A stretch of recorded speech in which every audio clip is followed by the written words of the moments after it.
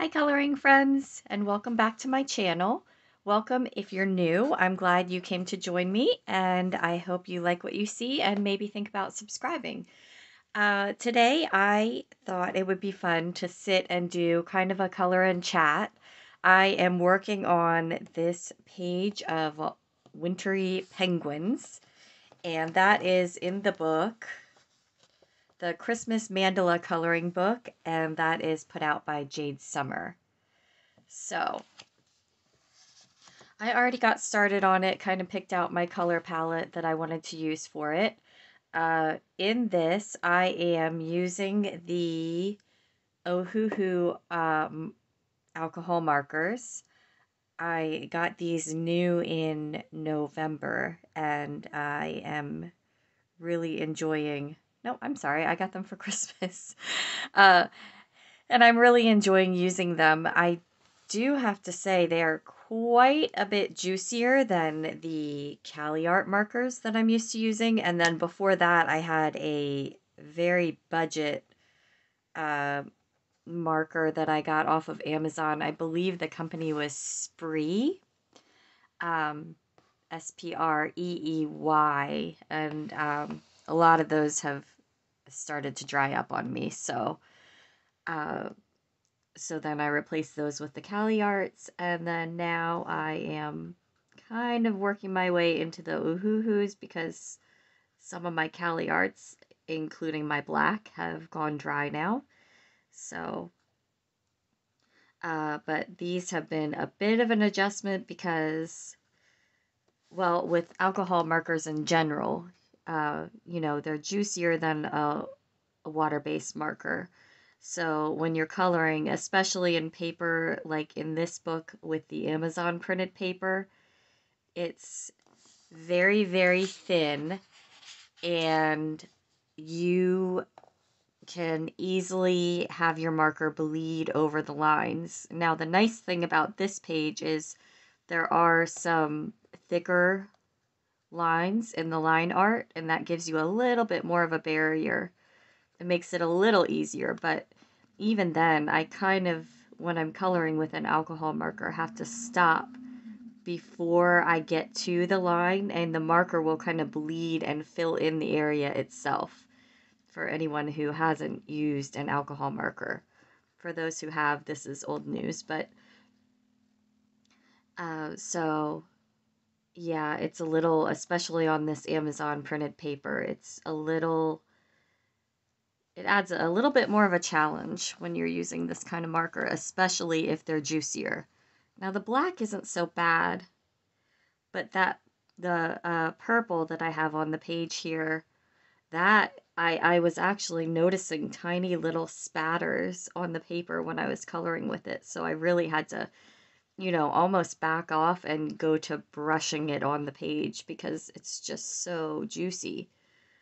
And of course, with alcohol markers, you want to put just a throwaway sheet behind your page so that it doesn't ruin your next page in your book.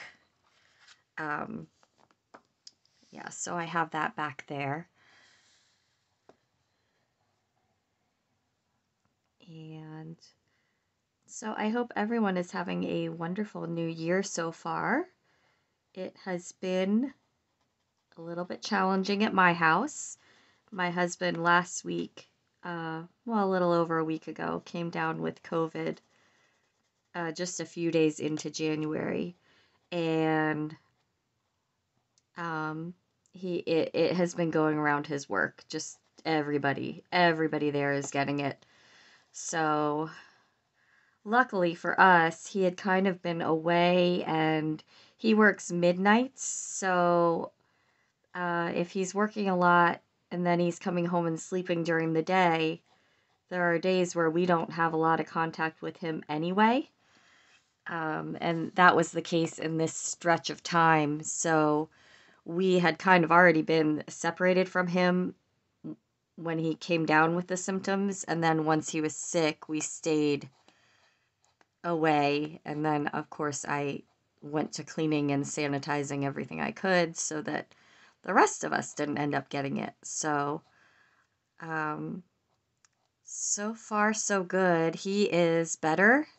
He recovered very quickly. He was only down a very short period of time, only maybe 3 days where he really didn't feel good. And then after that, he was back up and at it. So, luckily, it seems like it was a very mild case for him. And everyone else in the house has been okay, knock on wood. Uh, so, yeah, I'm definitely thankful for that. However, because he tested positive, I had to take a leave of absence from work for a while, um, just company policy. So I am home getting lots of coloring done. Um, and I mean, I know it's the safest thing. If that's what they determine to be the safest thing, I'm not gonna argue with it at all. Uh, I do miss the income a little bit. It's going to make things a little tight for the next week, budget-wise, but we will make do, just make adjustments elsewhere. So it's going to be okay. I'm just really hoping nobody ends up coming down with it, at the last moment, and then I end up having to take another leave of absence. But we're trying to be very careful so that doesn't happen. As careful as you can be. Uh, and if anybody's wondering, yes, my kids who are old enough to be vaccinated already have been fully vaccinated. My youngest has not yet. We had trouble when they cleared the vaccination for kids, finding a place in the area that has it going. I think they probably do now. I need to look into it again. But at the time, there was nowhere offering them for her. So she is not, but the rest of us are, and my husband and I are also boosted. So, and now my older two are eligible to be boosted. So we need to look into that too. But yeah, he was boosted and, wearing a mask and all that. But I guess there's only so much you can do. And I think that's probably why he had such a mild case, though. So, um, yeah. So there's that.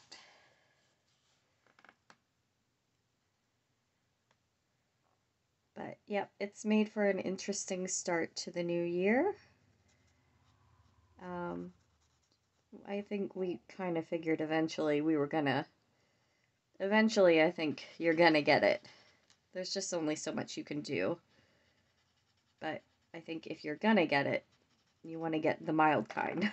So, luckily, I think that's what happened here. So, um, yeah, so I think that this page may end up being a two-part for me because what I'd like to do is get the marker work done here and continue with the pattern that I've started. And then for this area behind the penguins, I want to treat that as a background area. And I would like to make it sort of a Northern Lights color palette in the center and, have it kind of a blurred together colors in that way.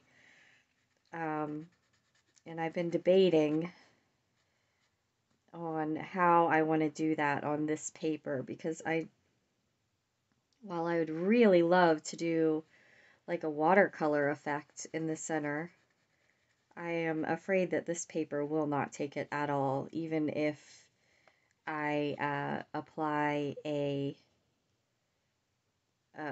prepare the page for paint. I'm just concerned, and I don't have a lot of experience with it, so I don't want to destroy it by giving it something it just can't handle.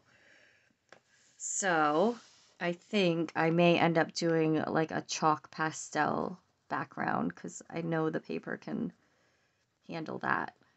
Oh, a little over the line there. That's okay.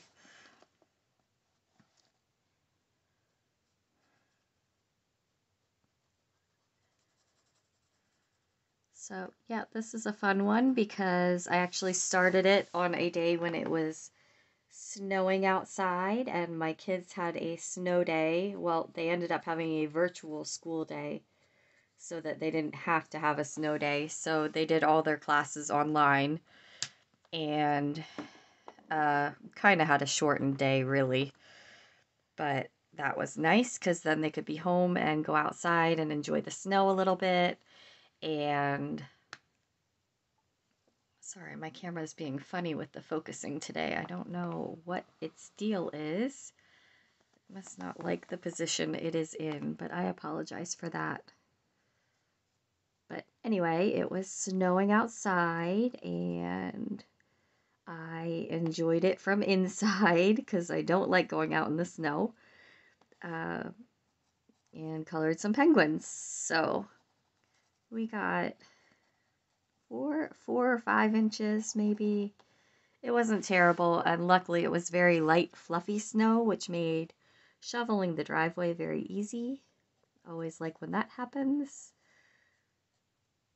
And then I'm trying to think, was it yesterday or the day before? I think it was the day before. We had just icy rain all day and it was a mess and cold and just not nice. Luckily, we're not going anywhere. We weren't at the time because we were still in the kind of stay-at-home phase of my husband's illness, so we stayed in.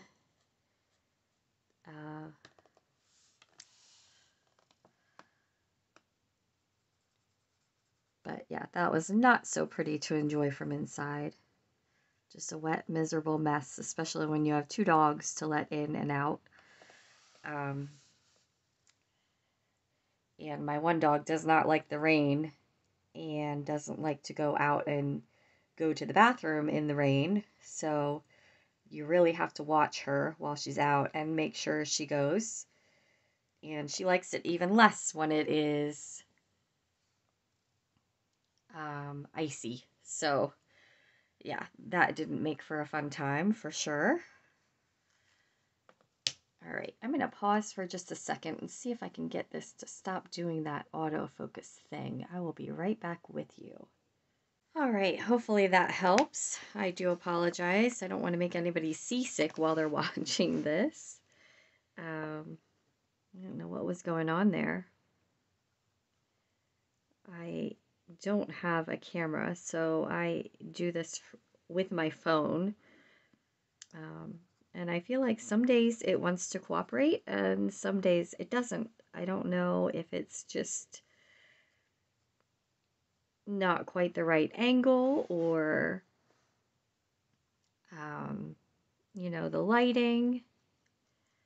Yeah, see, I don't know if you can tell on camera, but this, it is so juicy. You just barely touch the page and it fills in the color. So juicy.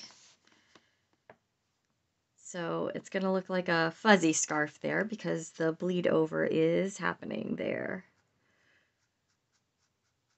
That's okay. I forgot myself for a second and pushed a little too hard.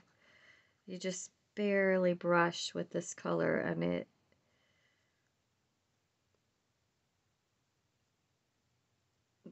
takes over.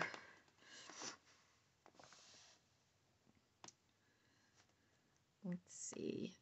I totally lost my train of thought too. But anyway, so we have had snow. The kids did go out and play a little bit in it. I have two teenagers, so we're getting to the point where when the traditional things like that actually happen, I feel excited. Yay, they're going out and playing in the snow still. Um, yep, because I know there's a limit to those days and it is coming quick. And I feel good because my youngest she is 6 years younger than my oldest, so she's still a kid. She still wants to go out and do all these things, and she doesn't want to do it by herself. She wants to do it with her siblings, and it's always nice when they do. Nice for her to get to be a kid and, hang out with your siblings. My older two are 18-ish months apart, so they, grew up having a playmate. Um, And when my youngest was very young, my middle child would play with her more often. And she had somebody, but it's still, there's just that age separation. And a lot of times she is with me or entertaining herself, which she's very good at. She has the personality for, handling, kind of being on her own. And she's, like I've said before, she's very artistic, so she just dives into whatever art project she feels in the mood to do and runs with it. And she'll just spend, an entire afternoon working on whatever that art medium she's into is for that day. So she's great about that.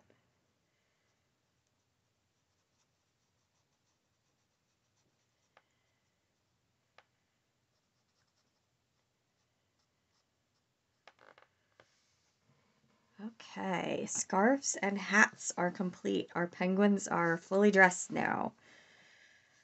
So I'm going to move on to these. I am treating them like gems, and I think I will probably end up taking, oh no, I went over. Ugh, the bleeding is real. It's happening. Okay. It's okay. And maybe some of what I was just about to say will cover it up. I was thinking I will probably outline these in a silver gel pen just to give them a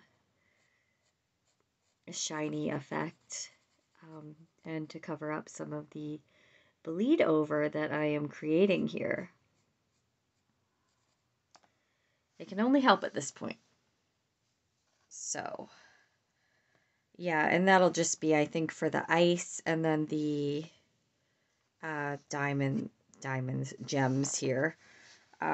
I think I'll leave this area on the border without silver lining. Just keep it to the icy parts in the middle. And then, like I said, I'm gonna I have a picture in my head of how I want it to look, and it's one of those things where if I actually make it happen, I will be shocked and amazed at myself. And if I don't, then I will just have to tell myself to try again next time. Or keep practicing. That's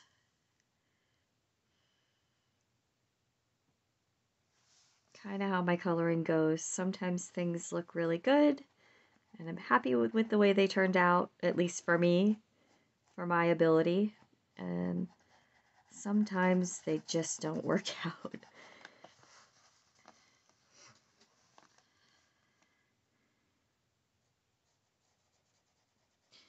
Although, despite the bleeding that goes on and the juiciness, I mean, there's a positive to that too. I mean, for one thing, I don't have to put a lot of effort into, getting the color to lay down on the paper. It's not like I always feel frustrated when I have a marker that's drying up and you feel like you're just squeaking out the color. These are like, it's just almost like a paintbrush, like you just brush it on. Um, and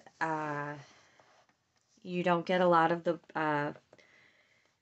marker lines because it is so pigmented, and you really end up with a really beautiful bold color. It's just like a solid color, and I just don't feel like you can get the same thing with a water-based marker. I know last year was the first time I had ever tried an alcohol marker, and oh, it was just, it was an experience. I was like, oh, I'll never go back. um, yeah, I really enjoy alcohol markers. They're so fun to color with.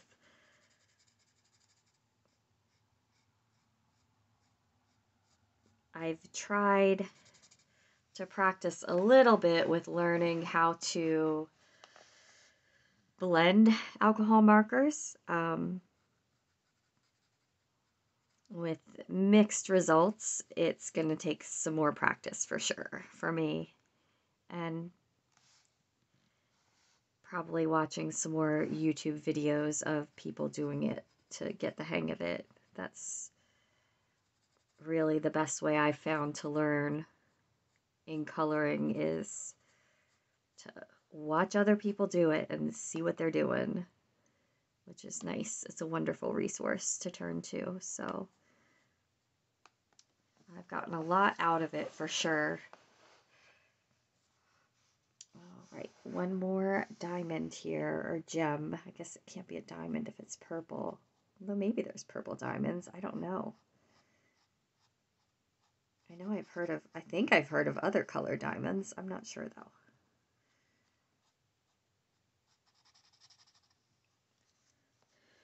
My daughter would probably be able to tell me. She's my gem girl. She loves gems. She used to be all about sparkly. Everything she wore was sparkly.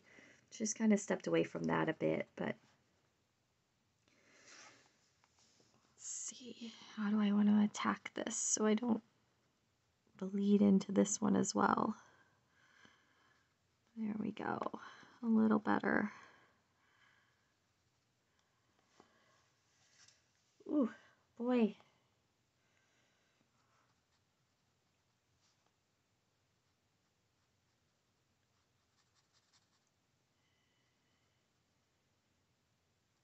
So I'd love to hear if you're at all interested in sharing what you are working on coloring right now. If you're coloring along, I know I do that a lot with YouTube videos when I'm watching somebody color. Not coloring the same exact thing they are or copying what they're doing, but just listening and coloring my own thing. And it's kind of like having a friend in the room that likes to do what you do and just sitting and doing it together. So a lot of times I'm coloring when I'm watching YouTube videos, especially of other YouTubers coloring. So if you'd like to share, if you're coloring something, I'd love to hear about it. That's another thing I like about YouTube, is you can really get exposed to different, I mean, I've seen so many coloring books and artists on YouTube that I never would have come across, shopping on Amazon. There's so many that are only available on Etsy, and it's just, if you don't see or hear them mentioned in somebody else's video, you may never know about them. So it's nice to get exposed to what's out there that way.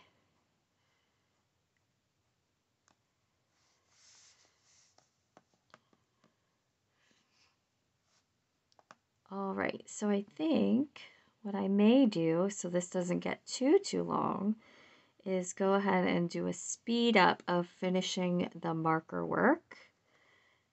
And then I will probably in the next few days come out with a video on the completion of that background area behind the penguins, because I'd like to work on that soon and get this page completed. I'm excited if it comes out the way my mind is thinking of it. I think it's going to be really pretty, but that all depends on whether I can execute it properly. So we'll see. But regardless, this is a fun one to color. And I have a snow day memory attached to it, so that's nice too. As for other videos coming up this month, I am in the process of working on my next Coloring Outside the Book episode. It's kind of a cool one for winter, for cozy winter nights. Kind of goes along with that a little bit. Putting a little light into the dark days. I'll give a teaser that way. Oh, that one's bleeding so badly. It's okay. It's okay. Everyone goes out of the lines sometime. It just happens. So that'll be coming up in the next week or so. I have picked out the page I think I want to include in that. So I think it's going to be good. I have all the materials I need. So I'm excited to come out with that one. I have the next color and chat to finish up this page coming up, and I am considering doing a video on how I tackle the background for that octopus page, my whip that I want to get finished for the month in the Millie Marietta book. So we'll see if I end up getting that done too. And then, of course, at the end of the month, I will be sharing what I managed to complete for this month and what I would like to work on next month. So those are all coming up in the works.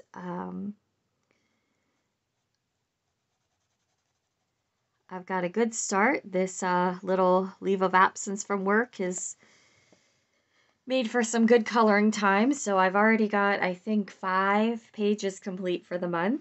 5.5 if you count this one. So I should have a lot to share by the end of the month. So there's the silver lining to that cloud right there. So anyway, I think I'm going to go ahead and speed this up and finish up this rest of the bit on the border here. And then I will be back to end the video.